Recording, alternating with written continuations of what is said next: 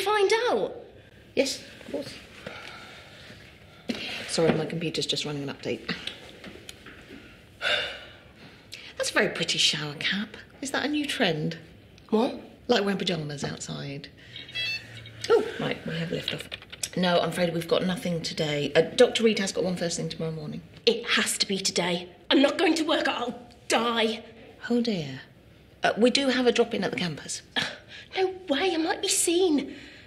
What about a cancellation? I can't guarantee You have no idea what's under this. I need a doctor. Can I take your name and date of birth, please? Ellie Durkin, 10/11/2000.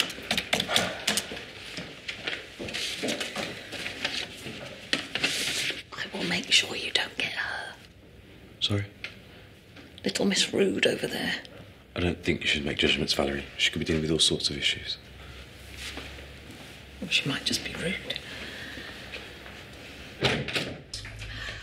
He hasn't turned up. Oh, good. I'm running late anyway.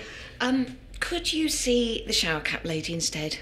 Because, to be honest, if she's here much longer, I'm the one who'll have issues. Valerie? Sorry, that was inappropriate. She has been waiting a very long time, and she would be very grateful if you would see her. And so would I. Sorry. I am trying, I really am.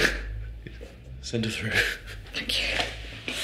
It's not at all. No, just a load of attitude.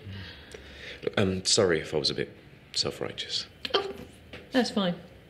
It'll make a good dinner party story. No, it won't, but confidentiality. I'm joking, Sid. And I'm doing it again, aren't I? Dad. Sorry.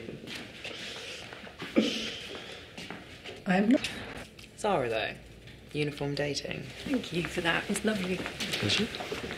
We should sign up. Oh, I don't know, Valerie. Well, maybe let Zara and Emma have a few dates and then think about it.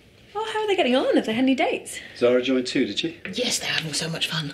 Great, good for them. Actually, I'm rather jealous. Oh, with a bit of luck, Zara will meet someone nice. You never know.